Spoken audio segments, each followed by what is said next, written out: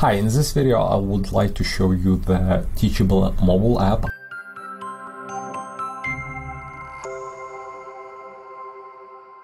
First of all, identify if the course you purchased, if it's hosted on Teachable or not, and if it is, you have the ability to download a mobile app only on iPhones. It works on iPhones or iPad, and you are able to watch that course on your mobile devices. So first of all, how to identify if it's hosted on Teachable or not. So here's an example of the course I purchased. It's Free to Focus by Michael Hyatt, and when you go to log in, you are able to see it here in Teachable. You see, teachable.com and so forth, and you are able to log in the browser. But now I will record my screen on the phone.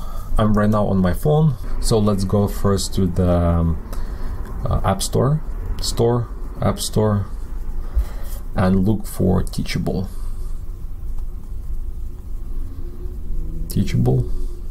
and here's the app. So let's download. So let's open. And there's few things I want to show you, so please continue watching. I will enter my password, so I log in,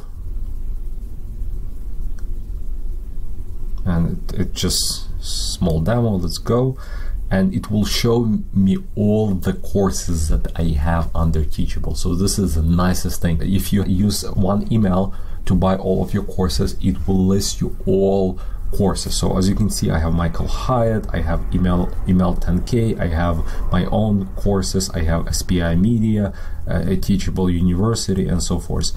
And a few things. First of all, if you like to watch courses in other speed than 1x, I typically watch it in 2x. So you go here, playback, and do 2x or whatever speed you want to do it. Let's do this one, Mike Hyatt, and basically, hold on, it just files for some reason. Okay, let's go to my course. Let's say this one, and this is the first lesson, and it will play.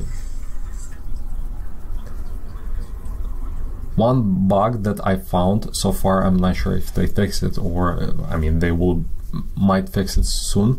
When I pause and unpause, it will go back to 1x speed, so it does not continue to x speed. So that's why I almost never pause.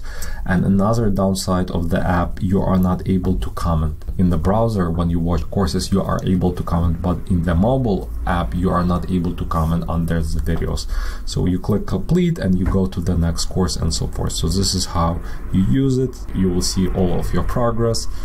You are able to download in case you on a flight and you don't have internet. You are able to download and watch it there. And this is the overview of the app.